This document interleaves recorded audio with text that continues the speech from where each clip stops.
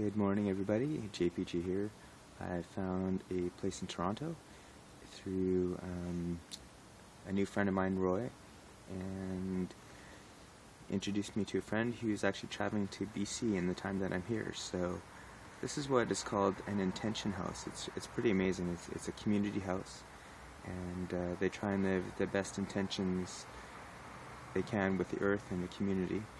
And basically, the group here, there's about 5 or 6 living together, live like they're back in pre-petrochemical days. So the amount of plastic here is limited, it's shunned, and they try and find another alternative.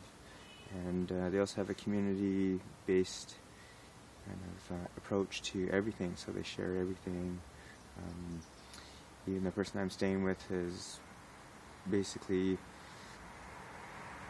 lent his room to me as if I was his brother, and we are. So one of the projects that I'm going to do for the space is work on rain barrel collections. So being from Vancouver, I know rain, and thinking where water flows, and I thought this would be a fun project to do. So I'm going to show you what the task is, and then as I do them, I will give you an update on what's going on, and hopefully a happy community client. So it's going to take you here to the rain barrels, which are behind me. These are, I guess, oak wine barrels.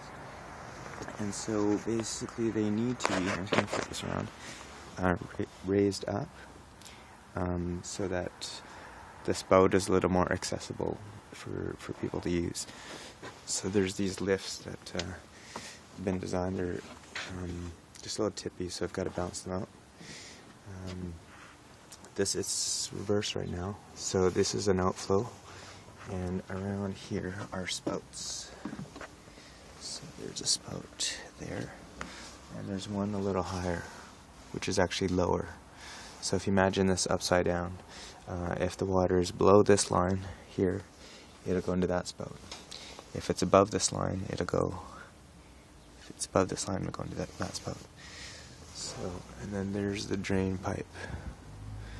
So I've got to make that go into the rainwater collection system.